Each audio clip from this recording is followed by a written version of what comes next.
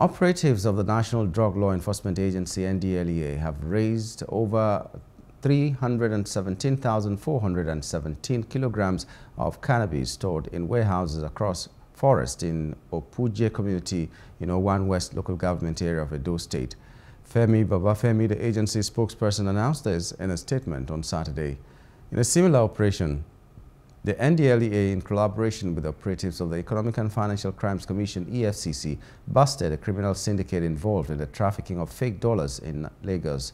According to the statement, the operation, which took place on January 19, followed intelligence from the Drug Enforcement Administration (DEA) in the United States.